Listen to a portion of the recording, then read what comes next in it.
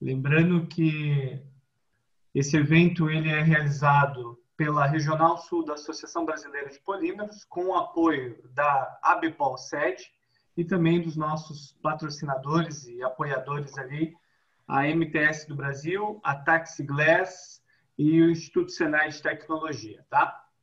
Não se esqueçam de acessar o nosso Mentimeter, vocês têm ali o código, tá?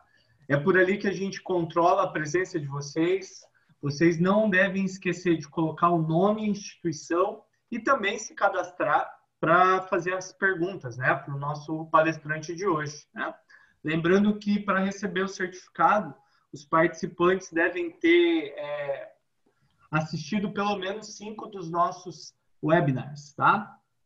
Uma outra informação importante antes de começar é que todos os seminários ou os webinars, eles estão sendo gravados e a gente vai disponibilizar eles para vocês, né, no canal oficial da ABPOL no YouTube. Eu vou colocar para vocês ali no chat daqui a pouquinho o link para vocês já ficarem familiarizados com o canal, curtam o canal e por ali a gente vai colocar então os vídeos de todas as apresentações, tá?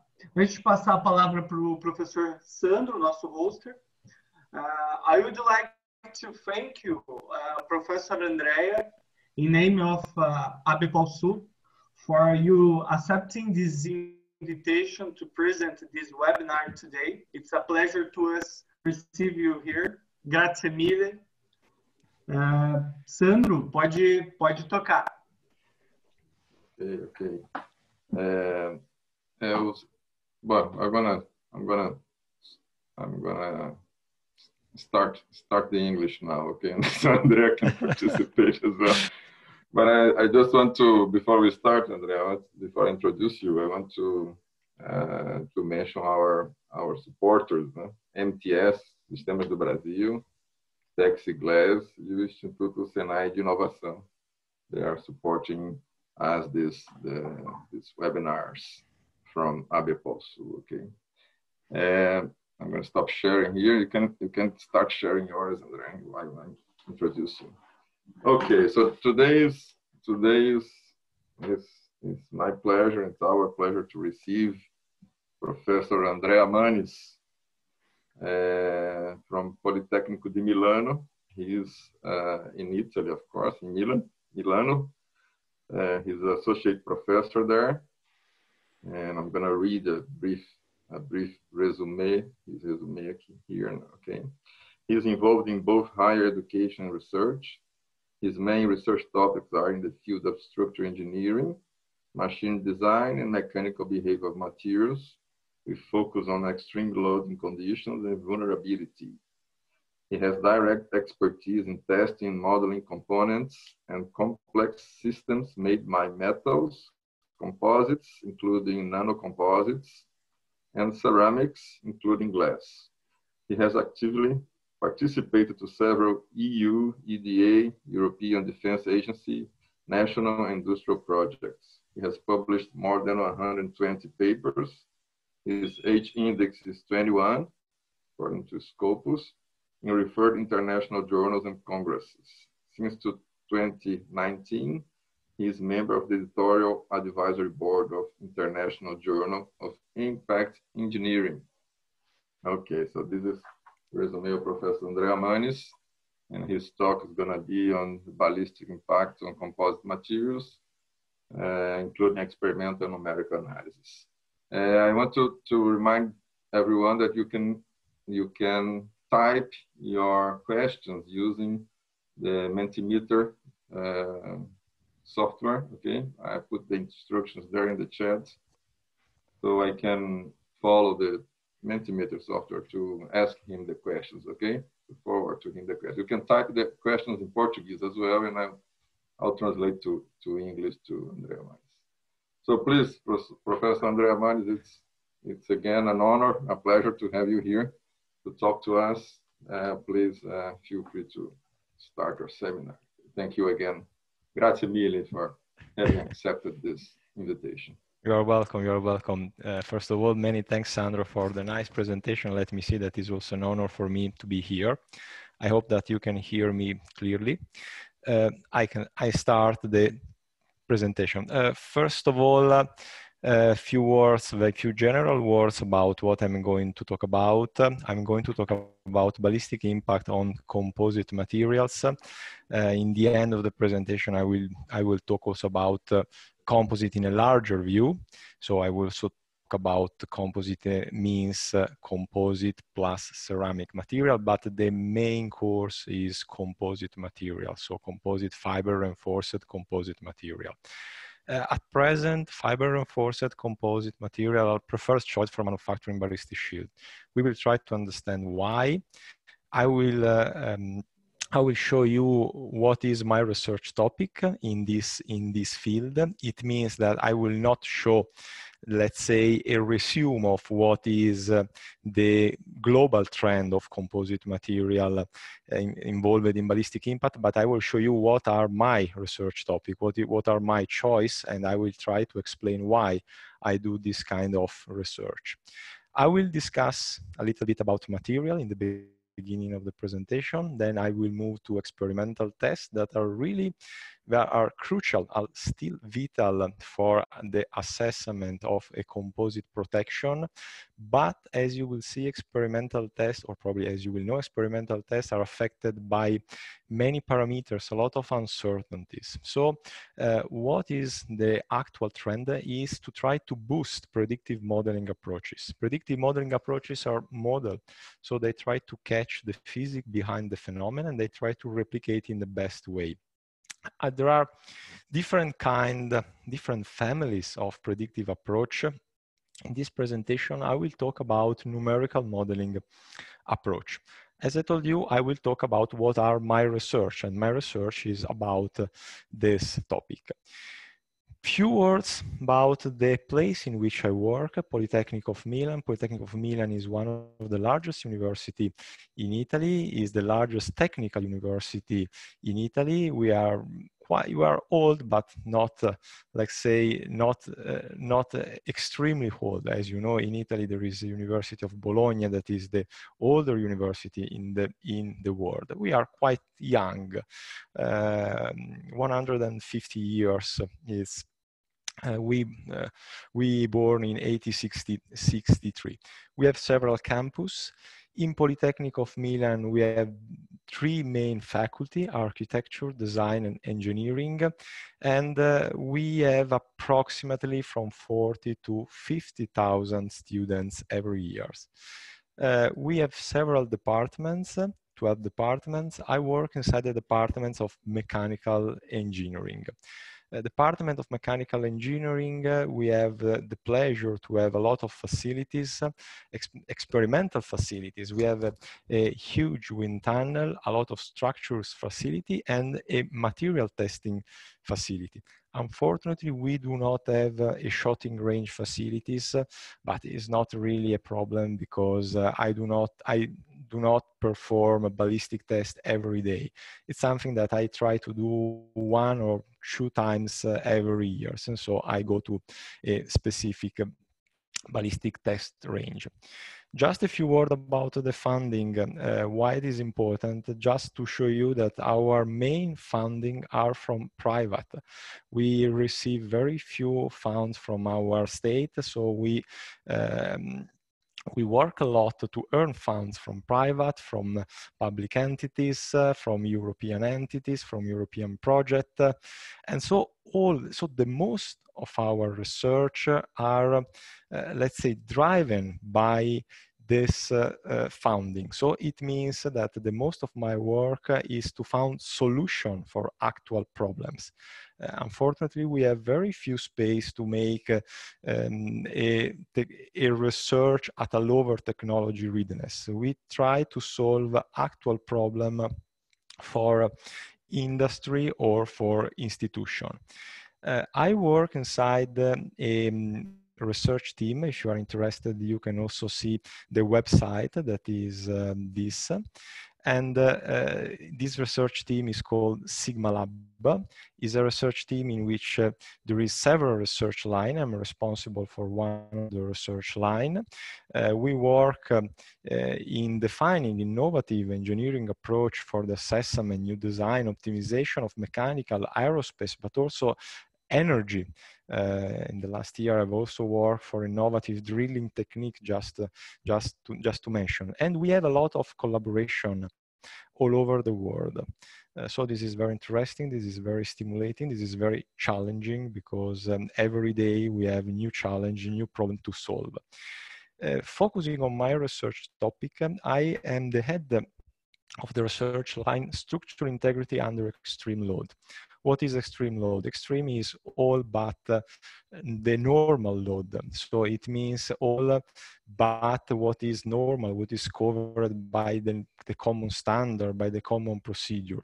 In this extreme load, in the last 10 years, I devoted a lot of energy in impact, low velocity and high velocity impact. So this is the reason for which I gained several experience in this field. How I work in this field? As you can imagine, when you have to face something extraordinary, something extreme, every time is new. It means that you have to create a common framework. Otherwise, every time you have to start by scratch. So during this year, we have refined this sort of framework. Let's say that is not original, but is a framework that works fine. So allow us to deliver solution to the problem that we faced. And let's say that the interesting part of this framework is the triangle that you see in the center. It means that we believe that experimental tests are very important. We devote a lot of efforts in doing experimental tests, but we believe that also numerical, analytical, in general terms, predictive modeling is very, very, very important. I devote the most of my research time in creating modeling approaches. And of course, invalidating the modeling approaches. Let me say that when you have a models and when you have a test, so you have 1 and 1, the sum is something more than 2, because you can learn a lot from the combination of the choose of the numeric of the modeling approach and experimental test. In this scenario, as you can imagine, the mechanical properties of the material are very, very important, because when you go behind the normal loading condition, you need to investigate in the response of the material in this extreme loading condition. And so we devoted in the last year a lot of efforts in defining material modeling and calibration. The results is a sort of framework that allow for realize virtual tests, design optimization, structural health monitoring, fitness for purpose in general.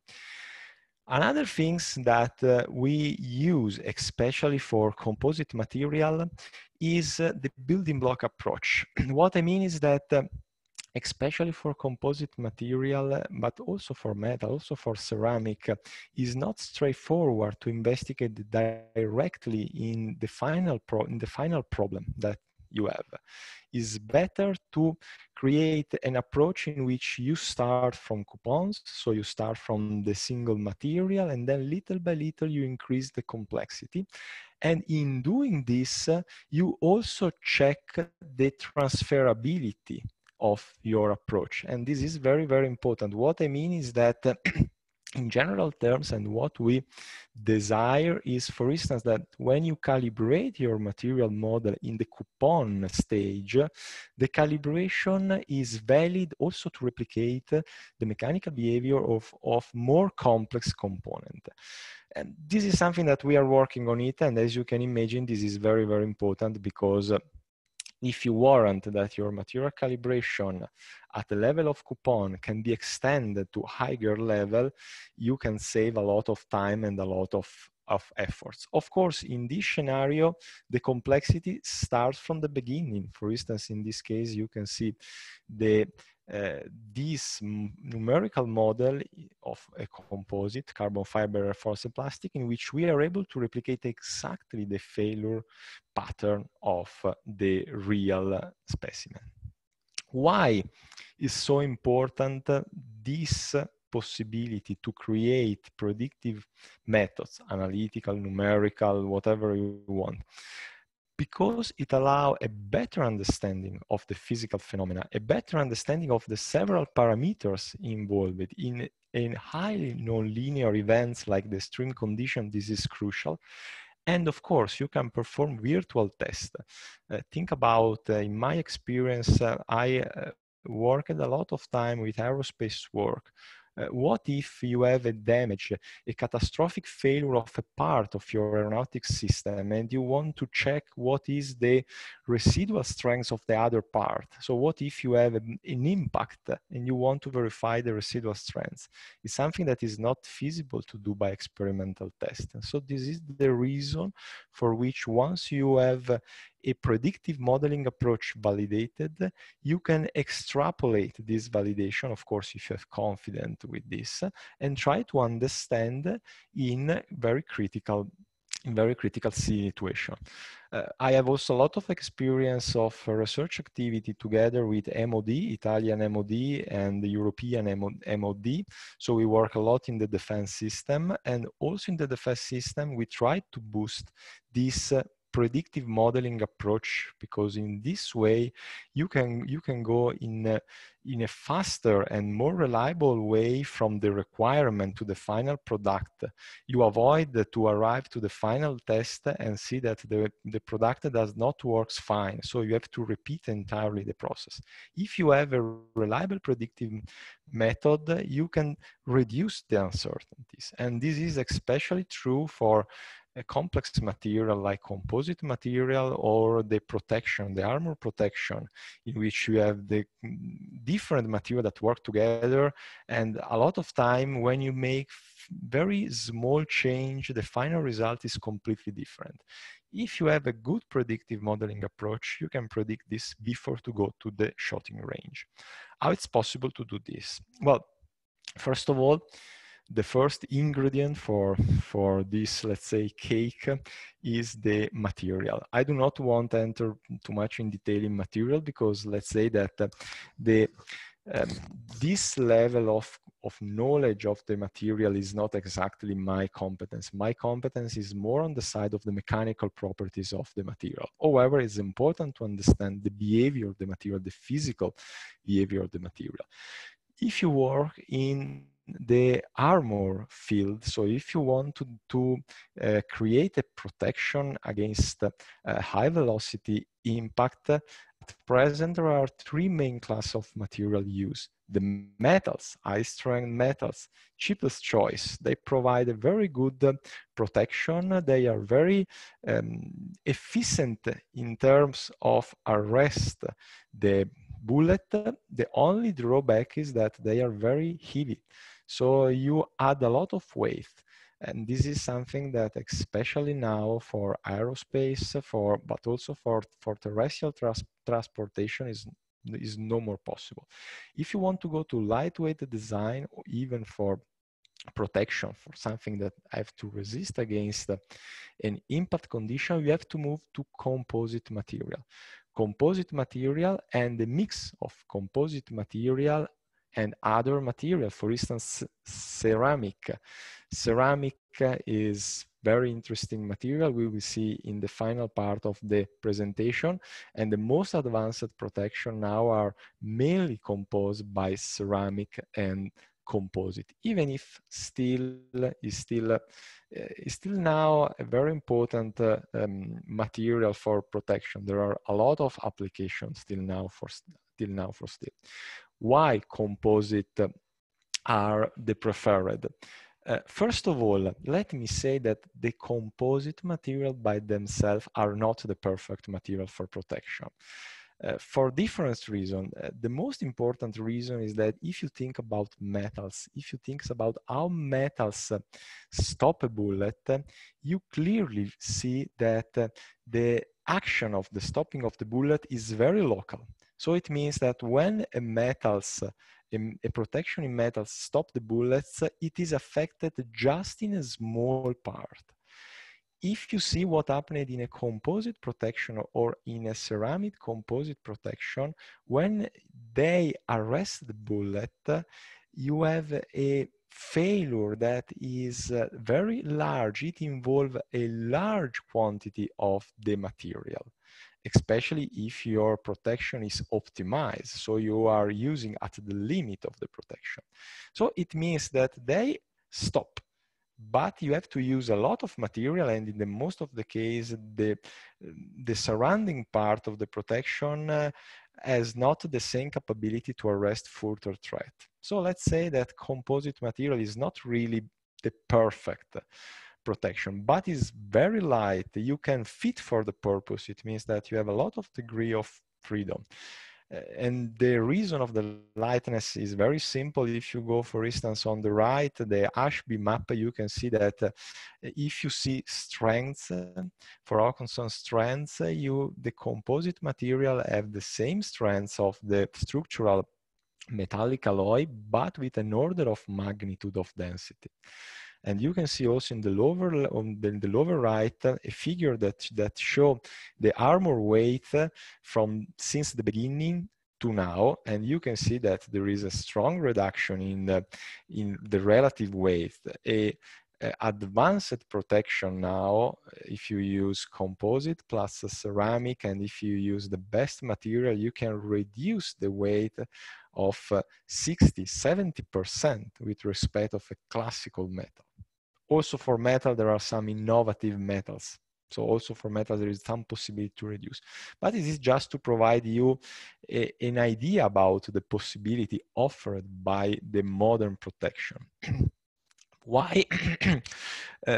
Composite protection in general terms, when we talk about composite protection, there is the possibility to a misunderstanding. We can consider composite protection made just by fiber reinforced or composite protection with multi-layer. In this presentation, I use composite protection just for fiber reinforced. I use multi-layer when I talk about composite plus other. They allow for a wide choice in the basic material and in their assembly. And let me say that if you choose carefully, you can achieve very good results. You can choose the fiber, you can choose the volume fraction with respect to the resin, the orientation, the pretreatment, the type of the resin, the grade of the resin, the manufacturing, the nanofiller. Now there is also possibility to insert nanofillers.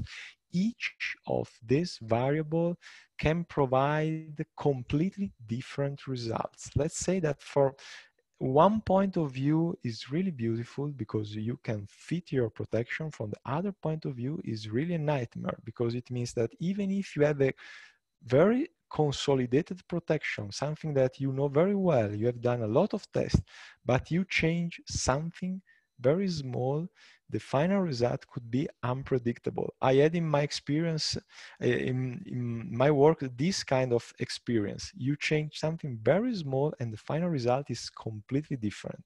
So this is one of the reasons for which now we try to boost this predictive modeling approach, because the alternative is to do tests, a lot of tests.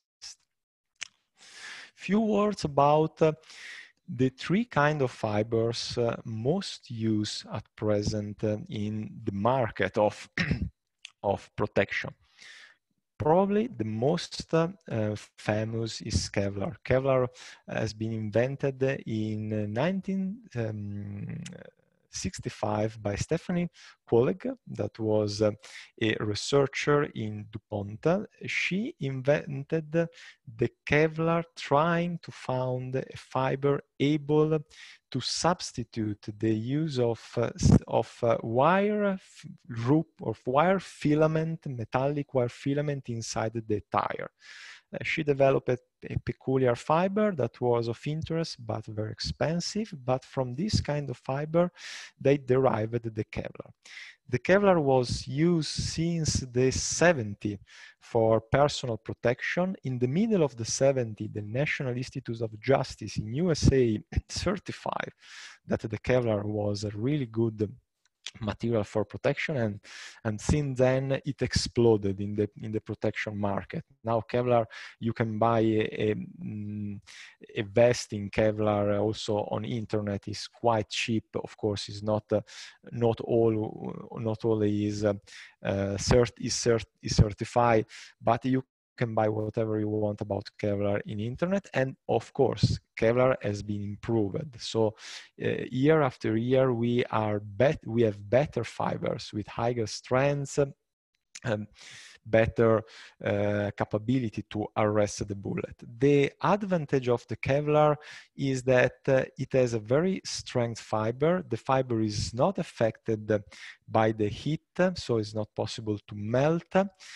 It is used since till now in several army till now, is used for the helmet, and you have a lot of degree of freedom.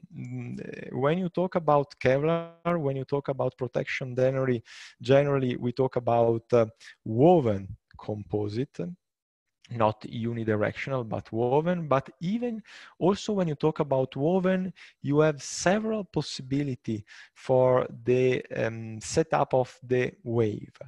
Plain wave, one of the most used, but probably one of the most efficient is the satin wave. The satin wave is very efficient because there is few crimp, and this crimp are critical for compression. So if you can reduce this, you can increase the performance. Dyneema very famous, very recent, very expensive, very difficult to manufacture. You have to use a high pressure compression molding. The issue of the Dyneema, but for the protection is also a pro, is that the melting point is very low. So when you shot against a Dyneema, you can see that the bullet is sort of encapsulated around the Dyneema that melt around the bullet. This is very favorable for the rest. The drawback is that you have a lot of back face. In fact, the helmet in Dyneema are affected by problem due to an increase of this back face. But from Kevlar to Dyneema, you can reduce about 20%, 25% of the weight. So Dyneema from weight reduction is very interesting. And glass fiber are very known, especially for structural construction. At present, there are innovative fiber, type S and type R, that have higher strength, higher modulus, significantly lower density. One of the interesting aspects of the glass is that it has a very high compressive strength. This is very important, especially for the first part of the impact. And so this is one of the reasons for which now it's interesting to verify the capability of an hybrid composite in which it's possible to alternate the layer of the glass with the Kevlar. So as you can see, there is a lot of possibility. Another pro of the glass, but of course is just is funny, but is interesting, is that when you shot against a glass fiber, especially in the lab, you can see very clearly the delamination, because it just needs to put a light on the rear, and you can see this beautiful image in which it's very easy to catch the delamination. With the other composite is a nightmare. If you want to see what happened inside, is not easy. So let's say that it is funny, but it's very useful because it allows to validate your model in a very effective way. I do not want to enter too much in detail in the other stuff, because it's not really my my topic, but of course, but resin is really very important, because the resin allows to the fiber to stay together, and there are several possibilities. Generally, the thermoset are preferred because they are thermal and chemical resistance. Epoxy, phenolic, polyester, vinyl ester, all this fiber are used. of course, you have to select the fiber, you have to select the amount of the fiber, the resin, you have to select the amount of the resin with respect to the fiber. You have to select the manufacturing process, and each manufacturing process have a final, let's say, condition of your plate, of your manufacture. So as you can see, there is a lot of degree of freedoms. Now, two of the most used process are the pre-peg layout or the vacuum resin transfer molding. These are very used, and they allow to create very good manufacture with pro and cons. Now, and we can enter more in detail in what is my research, what is my work. Ballistic testing. I'm not an expert in ballistic testing, because as I told you, I do twice in the year ballistic testing, but I need to design my ballistic testing in a proper way, because I have very few possibilities to do ballistic testing, and so I need to get from the test the most of the interesting results. What are at present the most famous ballistic testing, and what are the tests that, in my opinion, are useful for my research purpose? Let's say that, as I told you, you have a lot of variability when you build a protection. You have a lot of variability when you do ballistic test, because ballistic test is not just an impactor that go against your plate, but is an impactor that is run in a barrel, then interact with the air, and then arrive to your plate. So you have the so-called internal ballistic, the external ballistic, and then the terminal ballistic. A lot of variability in the internal and in external. So you have a lot of uncertainties also in this test. So you can clearly understand that, especially for the purpose of certification, of the purpose of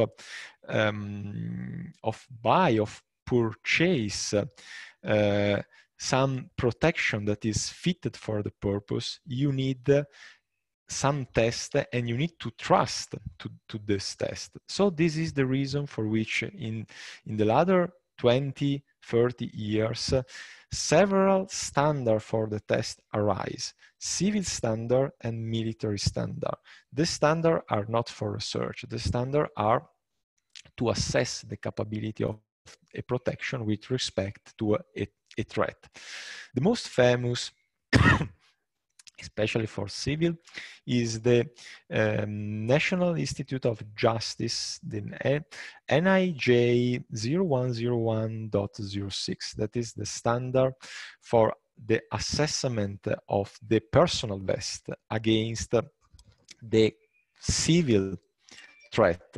Let's say not really the civil, but the small to medium, but medium small caliber. Then there are similar tests in several nations. There is also a very similar test in European standard, and there are, of course, military tests. Let's focus a little bit on the NIJ standards. Why it is important? Basically for two reasons. One, because this standard provides you a clear setup for the test. This is not straightforward, because as I told you, the bullet, before to arrive to your panel, has a very long story. So from this standard, even if the final result is very simple, so this picture, you have a clear idea about what is the distance from the gun to the target, and what is the distance at which you can put the sensor in order to acquire the exact impact velocity. This is not trivial. Let's say that I'm not talking about gas gun, in which the bullet is rigidly connected to a sabot. It arrives in a very clear way to your panel. I'm talking about a real gun, something real that replicates exactly what happened in the actual world. Another interesting aspect of this standard is the description of the possible threat. Also, this is very interesting because you can see that you can range from the 9mm Luger, that even if it's something small, it's something widespread. So it's a very dangerous, even if it's small, to the 357 Magnum, to the 7.62. 7.62 is a rifle, and the standard consider both the ball, that is the standard for the most of the military rifle, but also the armor piercing, that is a very dangerous bullet.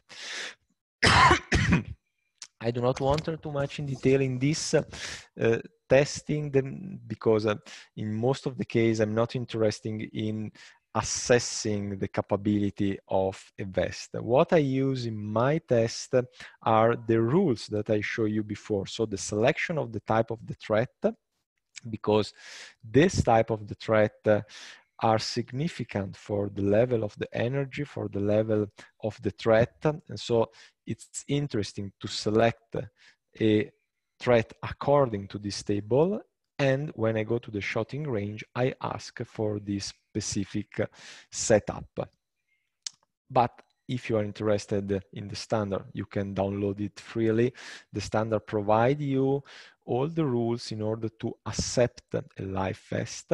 It is interesting that it's not just required that you have no penetration with several impact, but it is also required that you have a limited backfake signature, because it's not just important to arrest, it's important to have limited trauma. Another standard is the EN 1522, that is the European standard, very similar for several aspects to the NIJ. The setup is the same, and also the bullet are the same. So we tend to use these two tables in order to select the threat. You can see here a slice of the bullet. And we use these slides in order to create models of the bullets, because as you can imagine, if you want to create a modeling approach to design a protection, you need to create a modeling approach to create a virtual, an avatar of the bullet in your simulating environment. And let's say that it is very complex, because you have to replicate exactly the bullet after the technological process. So in the last year, we have devoted several approaches. The first one is to cut the bullet. The second is to catch the mechanical properties of the material of the bullet exactly on the bullet itself.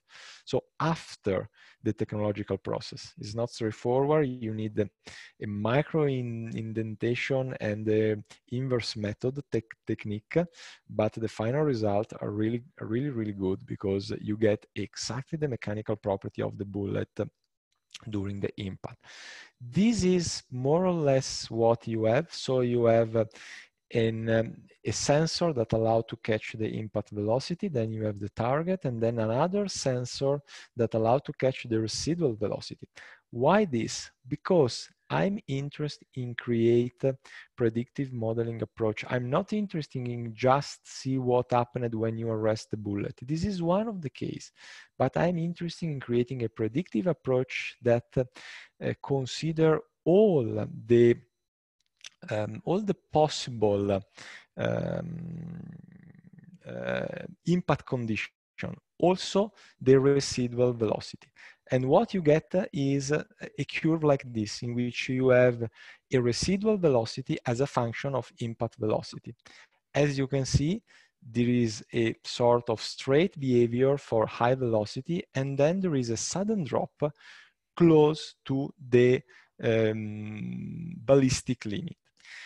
The ballistic limit, generally, catching the ballistic limit, you can catch this value that is very important using two main approach, or this is what I try to do. What I do in the most of the case is to catch the ballistic limit using this curve. So you have a point from experimental test and you build a curve. This curve is the Lambert-Jonas or the Reich-Ipson. In the common jargon, these two curves tend to mix up, even if the Lambert-Jonas equation approximates this curve with several degrees of freedom. So you have both the parameter A, both the parameter P, and both the VDL, that is the ballistic limit, that are free. So you have to optimize this parameter in order to fit the point. In the Reich-Ipson, P is set to 2. That means that the energy absorbed by the target, it is always the same. And so you can clearly understand that if the energy absorbed by the target is always the same, you can understand that there is this sudden drop because the energy is at the power of the velocity. And so when you approximate the ballistic limit, the velocity, the energy decrease, but at the power of the velocity itself. And so you have this sudden drop. And A is a ratio between the mass. Let's say that in the most of the case, we use the Lambert-Jonas, but we called it the Reich-Ipson. There is another method to catch the ballistic limit that it is used for the military standard. The method is to consider the ballistic limit as the minimum velocity at which a projectile is expected to completely penetrate the armor, or the maximum velocity at which a projectile is expected to fail the penetrate armor. What it means? It means that you do a lot of tests, so you do a sort of up and down firing in between the ballistic limit. So in some way you know in a very approximate way what is the ballistic limit, and then you do this up and down. In doing this up and down, what you get is a curve, a probability curve of penetration like this. There are 3 points of interest. The V0, so you have 0 probability of penetration. The V100, you have 100 probability of penetration. But as you can imagine, these points are very critical because this point lie in a zone of probability that is flat. So it means that it's very difficult to catch exactly the V0 of the V100. So there's our theoretical value. What is easy is the famous V50. In the most of the case, you see that the V50 is the velocity at which you have the 50% of probability to penetrate. So it is easier because in this case, if you move at a little bit higher velocity, you have a complete penetration. If you move at a lower velocity, you have an arrest because the probability curve in this place is very, very steep. So this is the reason for which in the most of the case, the V50 is the required data. But I'm not interested in V50 because V50 requires a lot of bullet, a lot of tests, and at the end, you have just one data that take in account of the uncertainties of the bullet. But in my numerical model, it's very difficult to replicate all these uncertainties. So I prefer the Reich-Ipson. I play with a little less, let's say, confidence in the data, but I have more point, and I have point close to arrest or in the passage zone. Let me say then, experimental tests, however, are very important because allow a better understanding of the phenomenon, but are very expensive.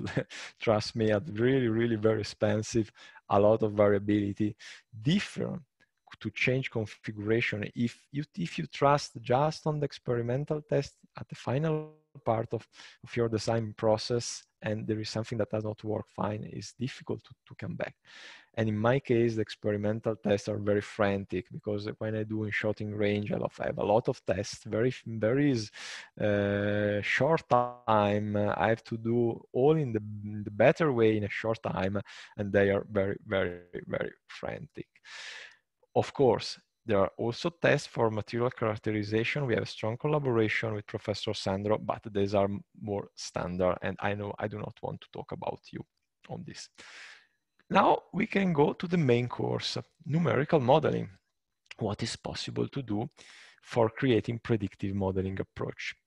There are two, two big family for predictive approach. One is analytical models. Analytical models is made, for instance, in my case, that you create MATLAB routine which you selected the most important physics of the impact and you try to replicate. This is a very interesting exercise for two reasons. One, you have to understand very clearly what are the physical behind each material, and each material or each combination of material behave differently. You have to clearly understand this physics and you have to replicate by mathematical modeling. The results in some cases are very accurate. For some composite, for some metals are incredibly accurate, and once you have spent time to create this model, the results are very fast. So I really propose a lot numerical analytical model to my customer, especially in the first phase of the design of a protection, because in few days you can select the most promising combination of material. We are also developing automatic process for optimization with analytical models. On the contrary, numerical models are more general. They allow to replicate more physics. They allow to replicate more details about the phenomena, but each model costs a lot and the running of each model costs a lot. So let me say that very good numerical models are more virtual tests. So you replicate the test by the numerical approach. What is important to replicate in the modeling approach, in the numerical modeling approach? Well, we want to replicate the actual world, so we have to see what happened. In the actual world, we have failure. During an impact, when we arrest or when a bullet passes through our protection, we have failure. We have fiber breakage under tensile loading. Of course, this is mostly the case in which you have passage, but it is also the case in which your bullet barely pass. You have the tearing of the fiber in the back face of your plate. You have fiber kinking and under compressive loading. There is the possibility that the kink, remember before when I talk about plane wave, a certain way, I talk about this possible kink. This kink may be increased due to compressive load. And then you have the failure of the matrix that is also important, because if you lose the matrix, you lose a lot of possibility to absorb energy, because consider that each of these failures means energy absorption. So you have the possibility to absorb energy due to matrix cracking in tensile, but also due to compressive and shear loading. And finally, you have the lamination. The lamination is not the most absorbing energy phenomena in a high velocity impact, but it is important. And this is more important in low velocity impact, in which you have the so-called barely visible damage. In ballistic impact, you have not a problem to have barely visible, because all the damage are clearly visible. But of course, the lamination is another phenomena.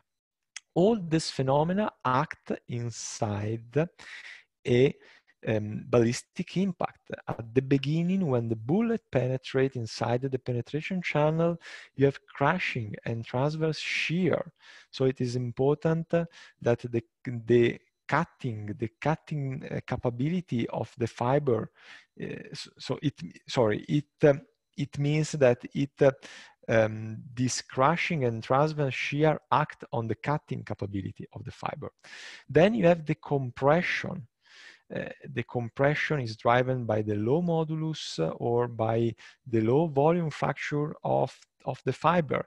Let's say that there are also cases in which these two are the unique energy absorption mechanism activated. If you see the right image in which the bullet has been stopped in a very in the first layer of your composite, you can see that just the crushing, transfer, compression, and a very small delamination have been activated. Let's say that, however, this is not an optimal solution because, as you can see, there is a lot of material that does not work. So the protection on the right is not really optimized. If your bullet move further, you have also the conical deformation. The conical deformation and the transmission of kinetic energy from the bullet to this conical deformation is the most important energy absorption mechanism. We found this by the analytical modeling approach. We found this creating analytical model approach, we discovered this. Then of course you have the lamination that are driven by the matrix. And finally, if the bullet arrive to the last layer, you may have tensile failure. So these are the mechanisms, and you have to replicate this mechanism. How it's possible to do this? Well, you have two possibilities according to my experience. One is created a macro scale modeling approach. So is a modeling approach in which you create an homogeneous continuous that replicate your composite with equivalent mechanical process, that is the most used, or a mesoscale approach. The mesoscale approach, as you can see, you create the fabric, you model the fabric itself. What is the best? Well, there are pros and cons. The macro scale is very simple to model, allow to create complex geometries, relatively low computational cost, no characterization of the unit cell, but you pay a lot in the material modeling because you have to replicate all the failure conditions that you have seen before in an homogeneous environment. So you have to create a very complex material model able to replicate all the failure conditions. So you have extensive material characterization and calibration. The mesoscale is exactly the contrary. Complex modeling, complex geometry, high computational cost, but the material modeling is really, really, really very simple. And when I tell you simple, I mean simple. Elastic, because both the fiber and the matrix, in the most of the case, if you analyze by themselves, they are brittle. The elastic behavior, the plasticity that you see during the impact is due to the microfracture, due to the fact that you have a lot of microfracture in the matrix, in the single filaments, and this behavior, this progressive behavior, create the plastic-like behavior that you appreciate. But the single material are, so from the material point of view, they are extremely easy. On the contrary, the homogeneous is a nightmare. It's a nightmare because you have very complex material in an homogeneous environment in which you have a sort of marmalade. You have to replicate the failure of the fiber and the failure of the matrix, and of course, the failure between the different layers. But this is something common also for the meso-heterogeneous. Just a very brief overview about the material models that we are currently using in my research team. The easiest, material 54, based on Chang. It is a good material. It is quite simple. The drawback of this material is that it's not possible to add a proper, let's say, post-damage behavior. The behavior of this material is quite brittle. It fell in a brittle fashion. So it's good if you have very huge structure, because this material is very light from computational point of view, and you have very limited failure. So in this case, this material is fine. Otherwise, you have to move to more complex material. Material 58. Sorry, I missed the fact that these are material available in a specific code, numerical code that is LS-DYNA. This material 58 is based on the Ashin failure criteria and on the work of Matz and Miller. What is the advantage of this work? The advantage of this work is that this material increase the complexity of the calibration because provide you with more degree of freedom, especially in the post-damage. By means of the parameters lim and the rods, you can tune the material behavior. But the big issue is that you have to tune the material behavior. So it means that in the most of the case, these parameters are not really physical, are numerical. So this parameter strongly depend on the material, strongly depend on the mesh. And you have to tune, you have to do several tests, you have to numerical tests that replicate an experimental one, and you have to tune by parametric analysis this material till you reach the result of the experimental. What is the pros is that we are verifying that there is a transferability of the result. So it means that when you calibrate, tune this parameter, you then can move this parameter to an higher level. Then we are using another material that is very interesting, material 162. I do not want to enter too much in the detail of this parameter. Just to show you the complexity of this parameter, you have 34 parameters to calibrate. So you can imagine that is really a nightmare, the calibration of these parameters. During the last 4 years, we have spent a lot of time in defining a procedure because it's not possible every time that you have a new material to start by scratch. So now we have a procedure that allow us to calibrate step by step the parameter. In this calibration, the parameter AM1, 2, 3, 4 are solely numerical parameter. The manual itself of the material tell you they are just numerical. You have to calibrate just by trial and error. But the final results are encouraging. So we spend a lot of time, but of course the final results are very, very good. These materials allow also to calibrate the strain rate effect, because another nightmare of the composite material is that the composite material are strain rate dependent. They suffer about the strain rate. I don't know exactly the physical cause of this, but they are, in most of the case, they depend in a not negligible way from the strain rate. You can see in this graph the normalized dynamic strength and modulus, and you can see that there is a factor of 1.7 from 0 to 1000 over second. Let's say that 1000, even if the slope of the curve at 1000 is quite flat, but 1000 is a very low level of strain rate. When you move to ballistic impact, you can arrive to 10,000, 20,000.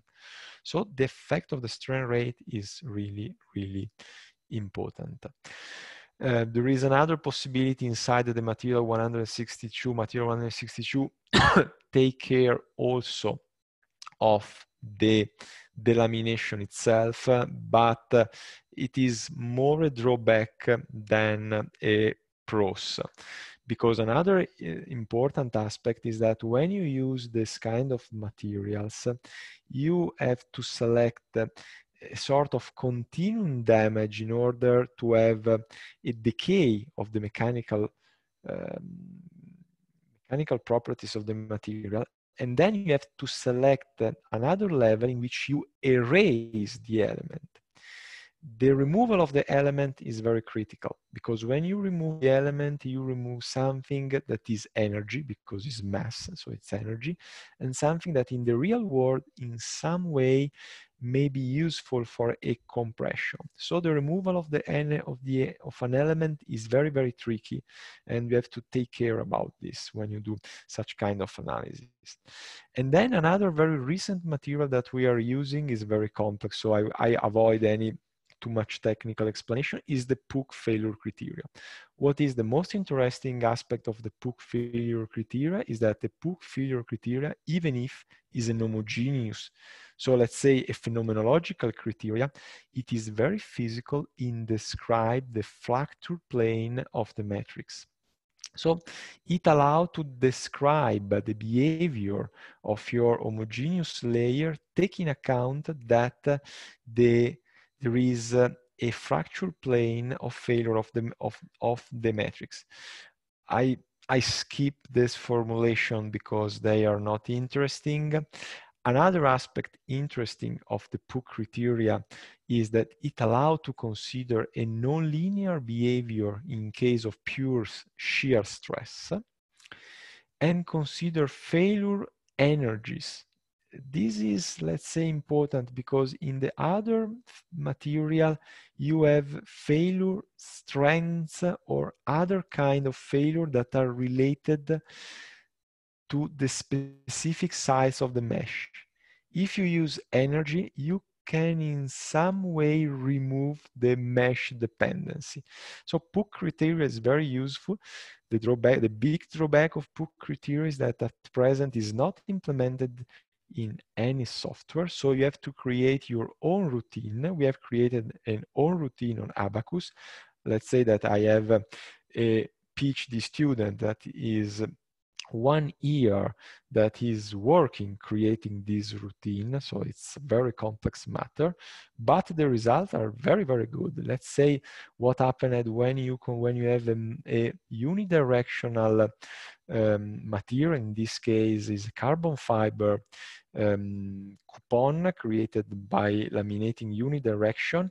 You can see the difference between experimental numerical Puck and material 162. Let's say that material 162 is at present the state of the art of the composite material for impact engineering. We replicate not just the curve, but also the failure pattern. It's very important. Also in this case, that is the balanced laminate. In the previous case was the shear, in this case is the balanced laminate. So the Puck criteria is very interesting.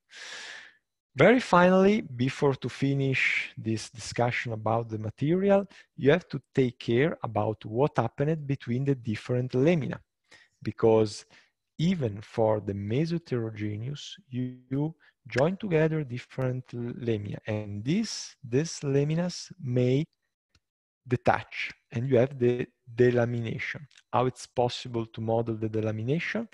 At present, you have several possibilities. One is the cohesive elements, so other elements, other material property that you have calibrate. So it's again not straightforward, or the cohesive surface. The advantage of the cohesive surface is that the cohesive element are so very thin, and the computational cost is driven by this very thin element. When you have cohesive surface, you at least do not affect the computational cost.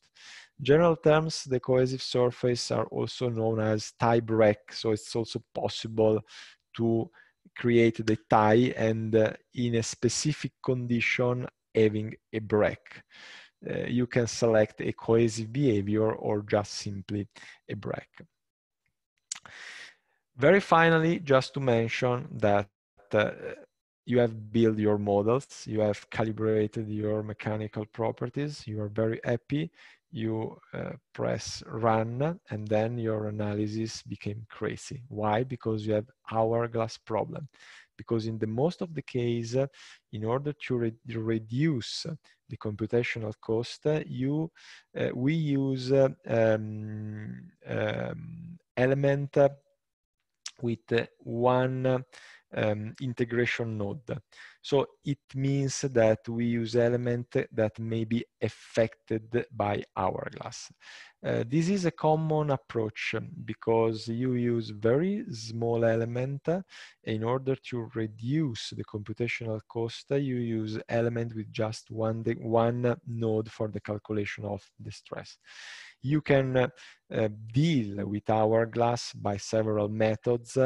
Also in this case, you have to do a lot of tests because the manuals provide you some advice, but when you do research, you are in a path that is a path of unknown, and so you have to try what is the best method, and you have always to check this graph, that is the graph of the energy, and check that the energy due to the hourglass, so the energy that is inserted in the system in order to reduce the hourglass modeling, is low. Otherwise, you get results, but these results are rubbish, are not useful. So now you can run analysis. So you have characterize, you have your experimental test, and now you can run your model and verify how this model works. So let's see now some example. So let's see now some relevant example according to my research. First of all, you have to calibrate it. Just few words about how it's possible to calibrate the mechanical behavior of the material. We use inverse method. So it means that we replicate also the specimen, the tensile test and the other test. And we calibrate the mechanical behavior of the material in order to replicate by numerical model even the tensile test. Also at this level, you can use the macro homogeneous or the meso-heterogeneous. Remember that the meso-heterogeneous is very simple. It's just an elastic. But if you see the outcome, so if you see the dot line, the dot black line with respect to the blue line, you can see that the dot black line in some way is able to replicate the fluctuation of the experimental. Why this fluctuation? Because when you stretch your coupon, you start to fail the matrix, then your woven start to change a little bit the geometry, and so you have a behavior that is not exactly linear. But when you use an homogeneous, the homogeneous require just an average elastic module. So the macro homogeneous is just a line. So you can start to understand why we spend a lot of time in meso-heterogeneous, because since the beginning, it allowed to provide better results. Then, of course, you have to do the same with the bullet, because also the bullet deforms a lot. So if you want to replicate exactly what happened, especially close to the ballistic limit, in which the bullet is, especially the bullet with a soft core, lead core, are blunted, are extremely deformed, is really, really important to calibrate. So we use modified Johnson-Cook, use Crocker-Flatten criteria. And then finally, you can build your model. Generally, for woven, we build the model with symmetry. Pay attention that it's not possible with unidirectional, but with woven, it's possible to build model with symmetry. Some example. In this case, we test a Kevlar 129 plain woven fabric with epoxy matrix, 6.5 millimeter, 357 Magnum FB3 class according to EN. Speed 443 is the nominal speed of the bullet.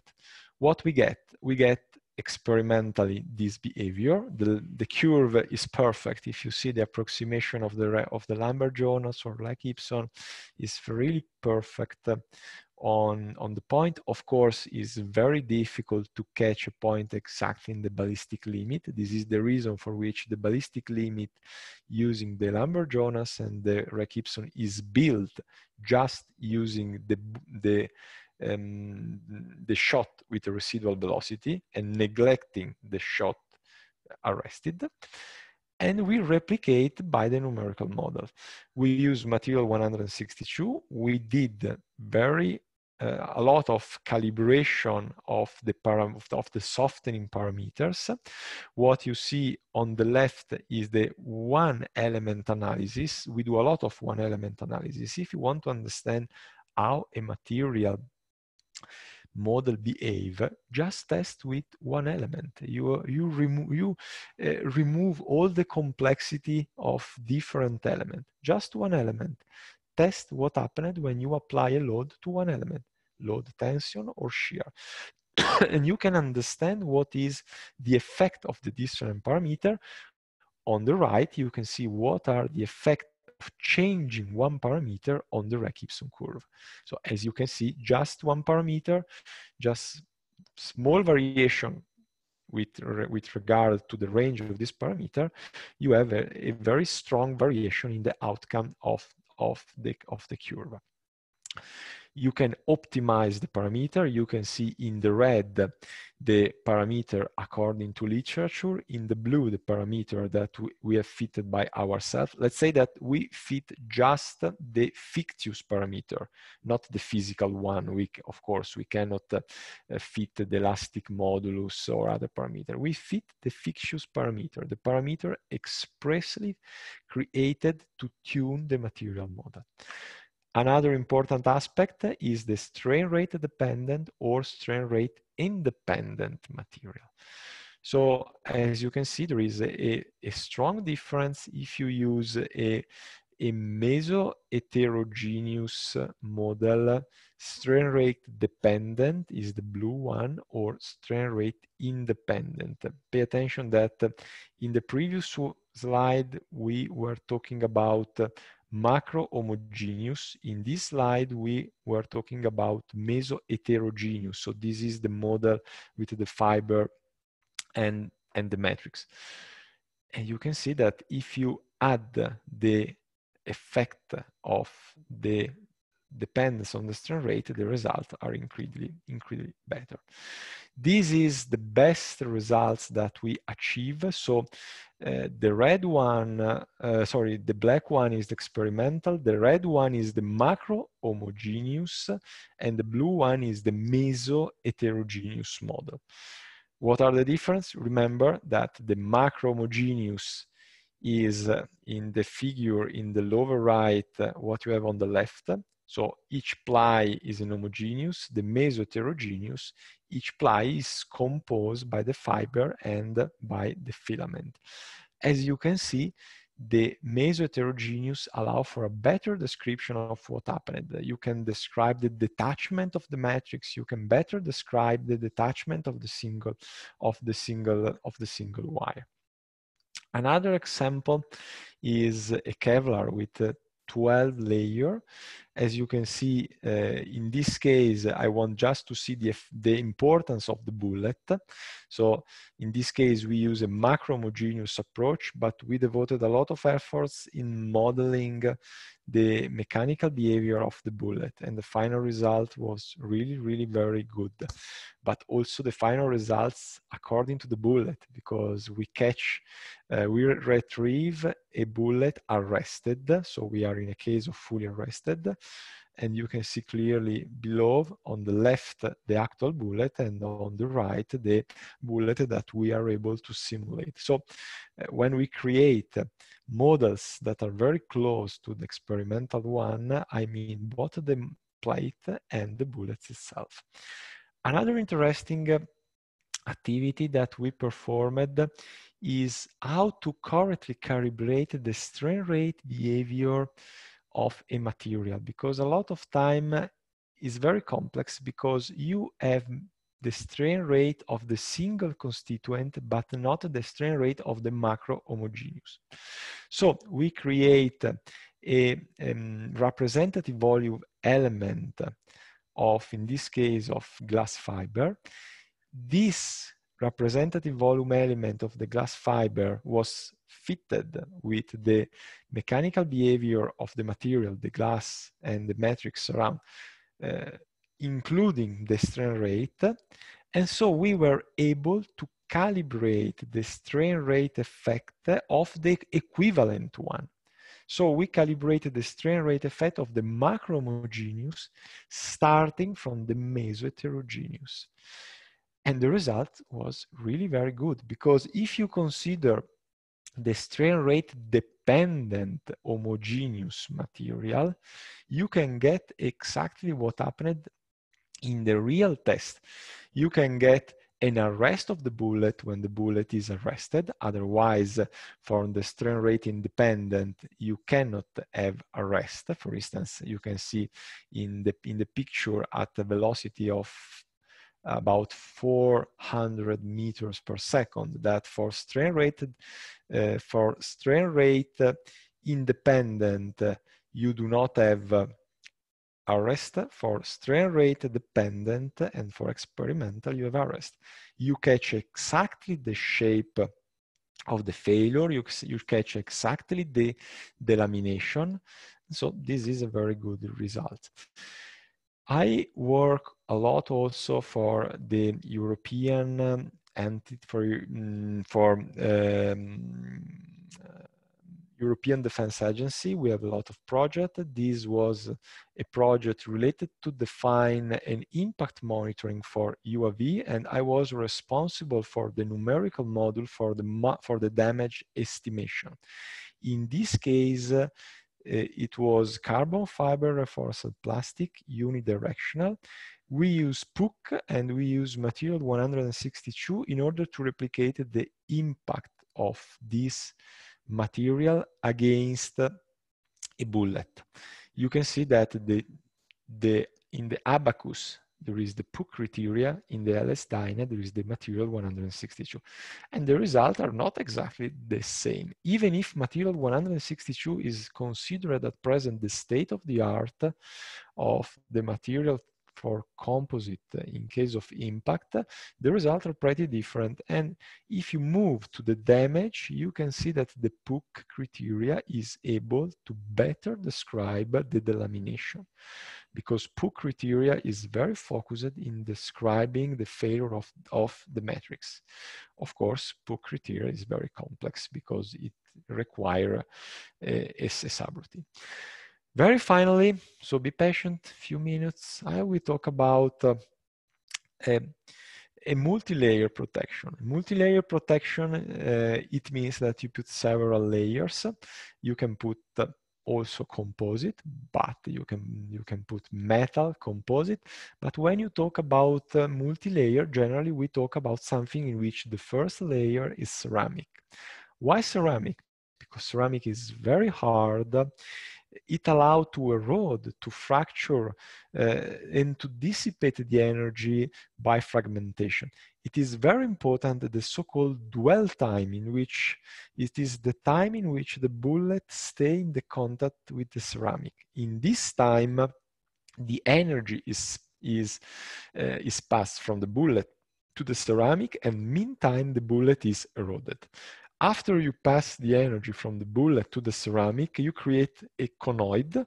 This conoid is very large, and you can absorb the energy of this conoid by a backing. And in this case, the composite material is the preferred choice. This is an interesting research that we did together with Professor Sandro with different type of ceramic and different with one type of ceramic but different type of baking. So we try the effect of the baking, as you can see, with the 13 millimeters with the 13 plus 1 layers of Kevlar epoxy, we have no arrest, but with 18 layers we have arrest. So we replicate this in our numerical environment. What is our experience in this case is not to go straight to the assembly, but to analyze a little bit the two materials separately. We have experience in composite, we gain experience in ceramic by doing impact tests on the bare ceramic. Impact tests on bare ceramic are very rare. If you go to the literature, you found very few papers, and let's say that one of these papers is the paper that we wrote, because doing an impact against ceramic, bare ceramic, is very complex, because at the end what you get is a lot of debris. So you have to create the test environment in a very specific way in order to get a lot of results that allow you to use the result to calibrate your models. At any rate, we create models. I do not want to enter too much in the detail about eroding contact, but there are a lot of contacts. As you can imagine, when you have a multi-layer, the big issue is that you have a lot of contact, especially if you consider that the ceramic create a lot of debris. All this debris may go in contact with the composite. So it's very complex for a numerical point of view. It's very expensive. We create a model for the bullet. It's really important to have a deformable bullet with the correct mechanical properties, because the strategy of the protection to arrest the bullet is to deform the bullet, to erode the bullet. So we have to simulate this. For the ceramic, we use the Johnson-Holmquist criteria. Is a material model in which there is a strength that depends on the damage that occurred to the element, and at each step, this damage is calculated, and so the strength of the material is reduced step by step. And it's very, very important to be able to replicate the fragmentation. Well, there are several possibilities. In this research, we select the possibility of the removal of the element. So it means that we define a criterion, that the criterion that we choose was the fatty plastic strain in the ceramic. And when this specific criterion has been met, we remove a small element of the ceramic. This is one of the possibilities, but it is not a unique. For instance, now in these mounts, we are working with meshless approach. We are working with SPH, with peridynamics, that are local approach, but without the mesh. Our approach in which each element is a particle that interacts, and so there is no need to remove in order to create fragmentation. But in that case, we use the removal. We optimize the point of removal by the test. So we use the test on the single tile of ceramic in order to optimize the mechanical property of the ceramic, and then we create the full model. The results was really good, because, for instance, for the Placa 6, for these tiles in which we barely reach a penetration, also in the numerical model, we reach something very, very similar, with the tearing of the fiber in the last part, but without a penetration. And you can see here the results of our model. We create also analytical model. We improve the analytical model. And as you can see, we are able in the numerical model to replicate exactly. The numerical model is the green one, the star is the experimental one. We are able to replicate exactly what happened. Just 30 seconds, what we are doing now, because what I show you is what we did. What we are doing now, just to tell you, stay tuned. Hybrid composite, we have a very interesting collaboration with Professor Sandro. Stay tuned. Nano composite, it's a mess, because I show you what is difficult with composite. Imagine when you put inside something that is really, really nano. Glass and SPH and peridynamics, coatings. These are very interesting and very promising research activities in the ballistic. I finish with two thanks, one to Professor Sandro for the great collaboration and the invitation. Those are pictures taken a few years ago when we are together in a shooting range with my colleague. And of course, a special thanks to my research team, because we I present a lot because my research team and not just me do a lot. Thank you. That's excellent. Thank you, Andrea. You passed a little time, but I didn't want to cut you because it was very interesting and everything. Thank you. And I have many questions here, so I'm going to try to run these questions. I mean, in a fast kind of way. If you bear with me, I'm going to ask you a few questions. Okay? Yeah. I have time. Okay. No problem. Right. I have time. So I have 9 questions here. Let's see how we can run this. Okay, does modeling take into account the changes in velocity of the projectile, the matrix, and reinforcement as it travels through the composite? Did you show anything about this, right? About the changing velocity of the projectile as it travels through the... Definitely.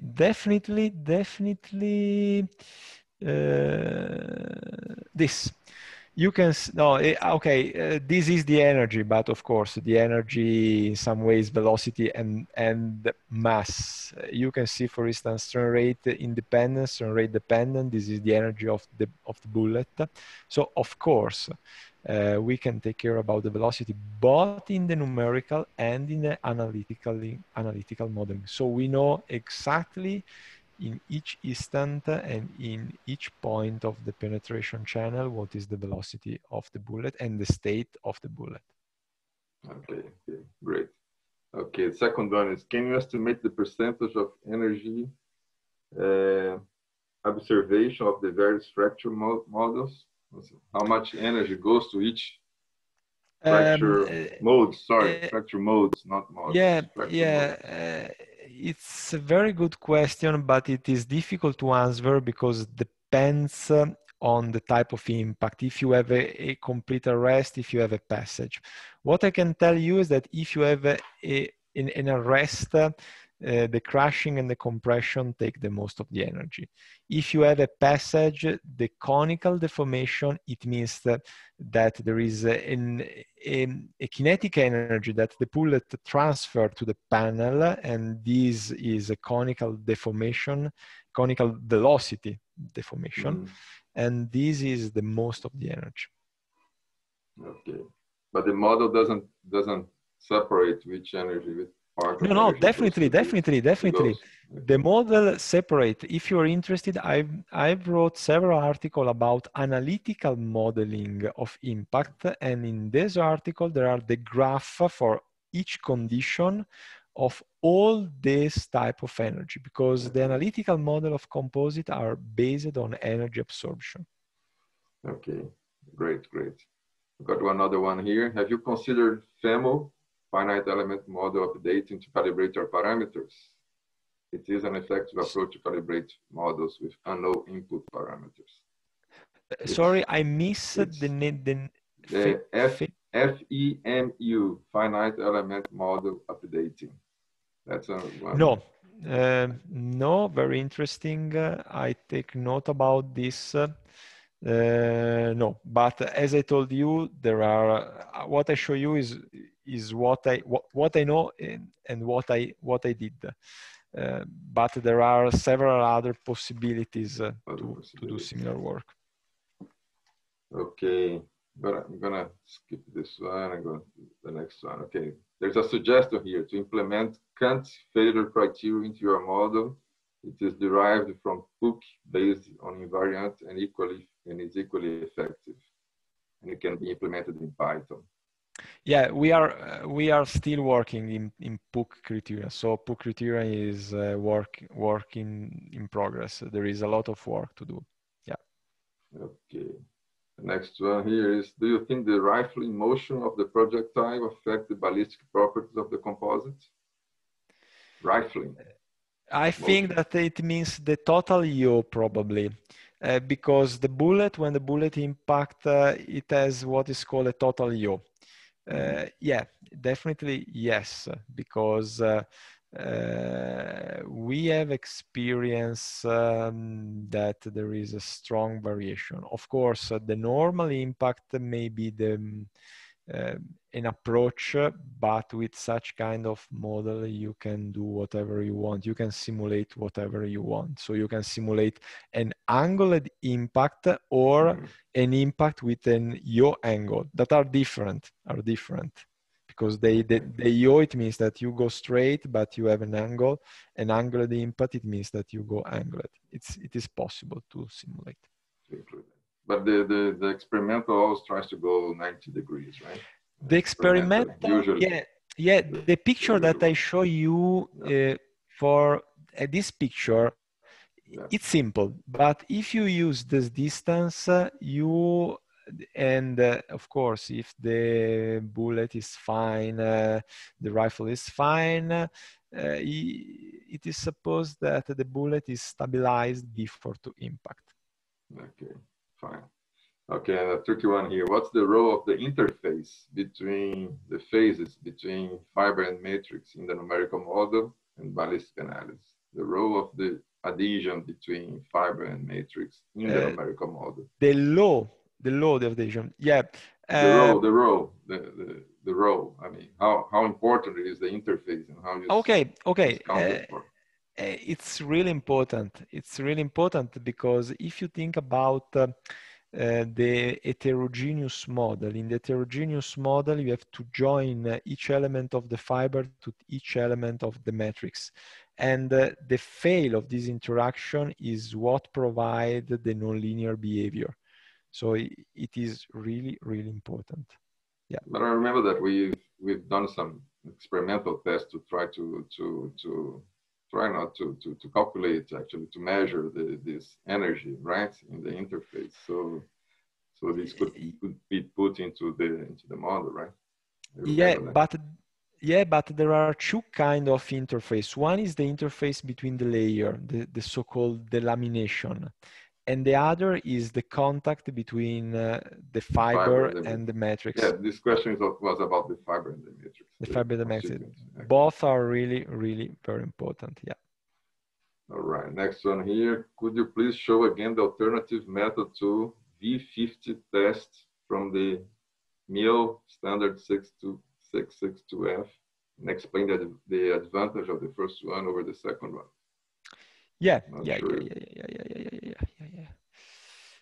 Just to found. Okay. The